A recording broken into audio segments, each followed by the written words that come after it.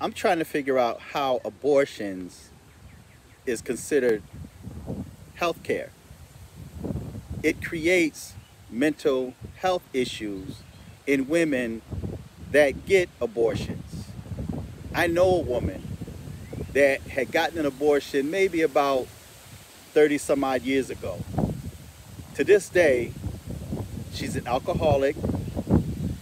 Whenever I see her, she starts crying. She breaks down and cry and talk about how she should have never killed her baby. But people don't realize it's a child. Yes, it's a fetus.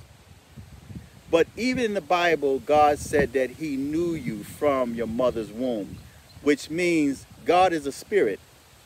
The Bible says those that worship him must worship him in spirit and in truth. So if God is a spirit, although that child is not developed yet in the flesh, everything that child needs to grow and to function in this plane of existence is in that fetus.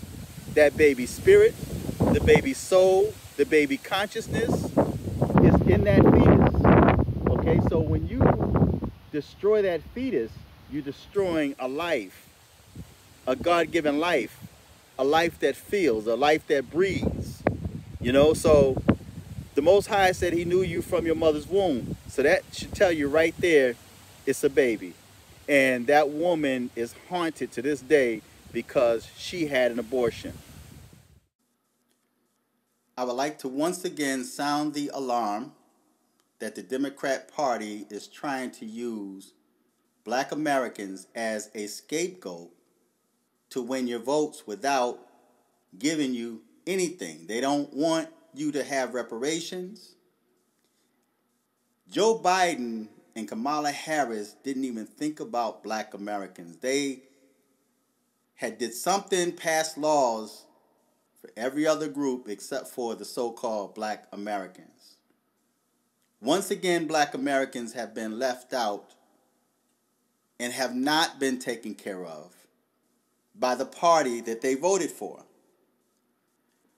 But before I get started, I want you guys to pay attention, and I would also like for you guys to share this video, make this video viral, because Black people, once again, need to stop voting Democrat. Black Americans need to stop listening to CNN, MSNBC, all of these far-left news stations that's only designed to program your mind. They know you like a book. Now, the Supreme Court had just got done ruling in favor of New York when it comes to gun control. But then there's an image that they posted on CNN where they had a black man in cuffs and made him the face of domestic dispute, of beating up his girlfriend.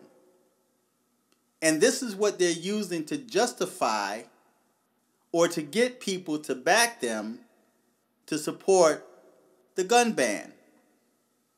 But in reality, they're only disarming legal citizens. Criminals don't follow the law. Second of all, I saw another article where they had a transgender dude that was talking about or encouraging black women to get an abortion so that they don't grow up to be incarcerated. Because they're saying that there's going to be an increase of black incarceration because black women aren't able to get abortion. So you are not able to murder your children to keep them from growing up being in the justice system or non-justice system. So to keep your child from growing up, going to jail, the best advice they can give you is to abort your unborn child. These are the scare tactics that they're using to manipulate the minds of the so-called black Americans that don't think for themselves. I want you to take a listen to something, and then I'm going to briefly speak on this, and I want you to feedback and tell me what you think. They've made black women the face of abortion. Now, I've heard so many black Americans and, other people talk about statistics and how white women are the ones that get the most abortions. But I want you to listen to what CNN says. Now, this is the news source that a lot of black people love to listen to. Listen to what CNN says about black women. Breaking down Roe v. Wade could impact women of color more severely than anyone else. A Duke University study estimates that a complete abortion ban could increase black maternal deaths by 33%. Black women are already 3 to 4 times more likely to die giving birth compared to white women.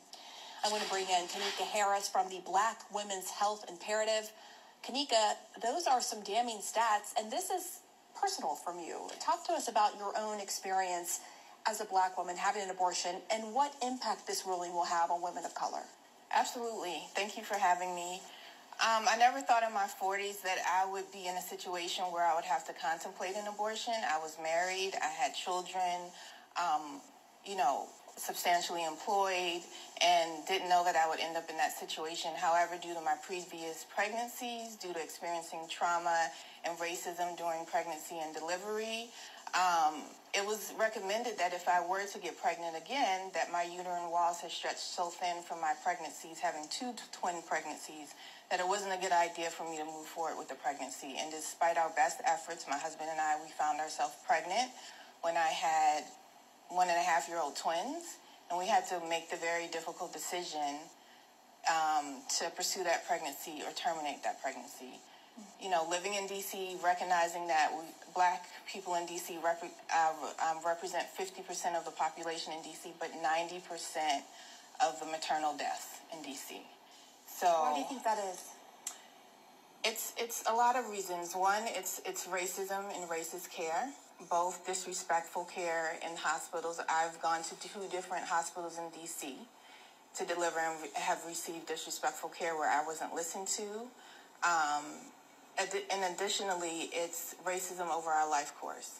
From the time we're born to the time we reach reproductive age, there's 20 years of research to show that the stress that we endure because of racist policies, because of trying to overcome and circumvent the system, to get terminal degrees, to succeed, that weathers our reproductive organs and can put us in higher risk when we're pregnant.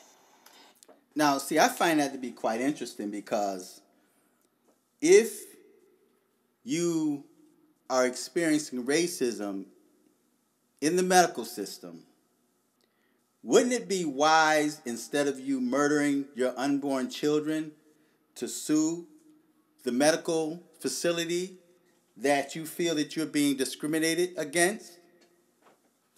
Wouldn't that be the smart thing to do? Why would you take that out on your unborn child? See, racism has nothing to do with you making the choice and decision to abort your unborn child. You talk about racism and stress. Think of what your ancestors had to endure during slavery. Think of what your ancestors had to endure during the civil rights movement. The 40s, the 50s, the 60s, the 70s.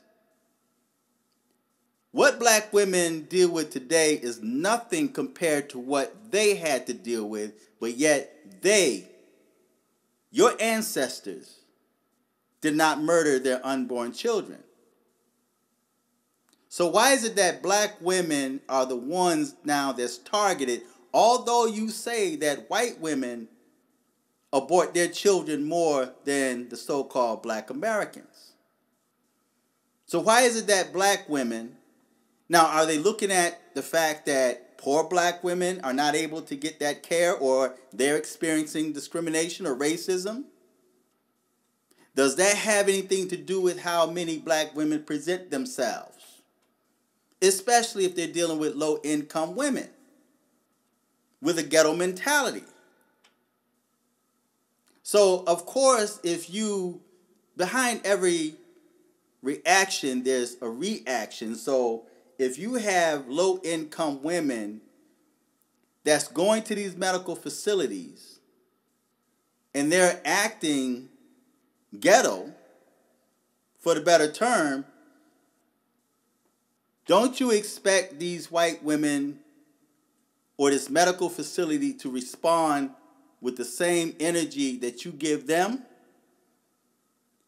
Now, don't misquote me on this. I'm not saying it's the fault of black women. I'm just saying that you can't use Roe versus Wade as an excuse to abort your children so that the white race can grow. That's the whole plot behind this game. That's why they're using the face of black women. It's interesting because, off the topic, I was watching TV and this Snapple commercial came on, and there was a black dude on there, a gay black dude, talking about fruity Snapples. And I'm like, they made black people the face of homosexuality. Black men are the face of homosexuality. Black women are the face of abortions. And then when they talk about gun bans and domestic dispute, they put the image of a black man in cuffs. Although it were white men and other races of men that perform these so-called mass shootings. But who do they have on the front line protesting for them? The so-called black people that got nothing from the government. Not even a law to protect you from racist police. So they can murder you in the street and nothing is done about that because you mean nothing to them but votes. And black people support them loyally. They're so loyal to the Democrat Party in spite of what they're doing to you. They want you to continue to watch CNN. They made Trump, they made the Republicans, the conservatives, even Fox News to be racist. But yet, they're the ones that's spewing racism and discrimination against blacks. Joe Biden is an open racist. But you make excuses for Joe Biden's racism. You made excuses for Hillary Clinton and her racism. But when it comes to the opposing party, the one that they programmed you and manipulated you to fight against, but the game is insane, and black Americans need to wake up. You need to turn off CNN. You need to turn off MSNBC. You need to turn off all of these news stations that's programming your mind to destroy yourselves. So now the white race is trying to save itself, but yet it's got black women aborting their own children,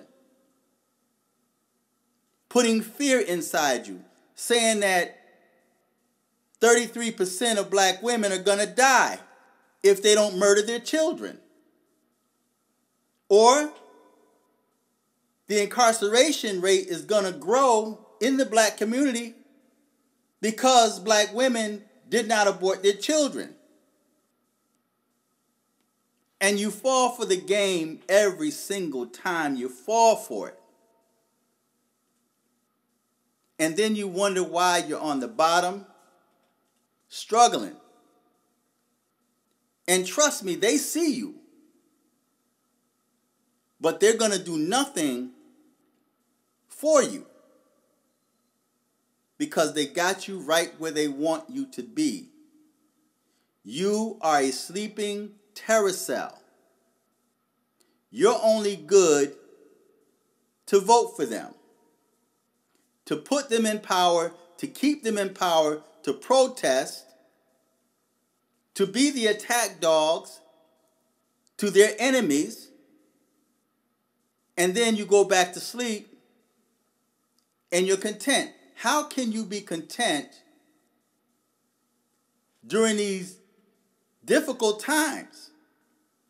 Because you're not working, you're dependent upon the government to support you, and they're very limited to what they give you, but at the same time, they're sending money over to the Ukraine. They're helping every other country but you.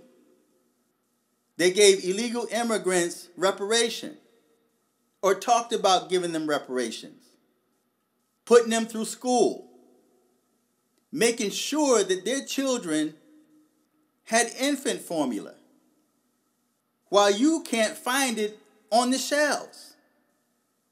And then all they have to do is put a black face on television and say you're going to die if you don't murder your children, and you fall for it. Or you're going to be locked up in jail because those children that you give birth to are going to be criminals that's going to be incarcerated. And you fall for it. It's the fear tactics that you really need to let go. Let go of the Democrat Party.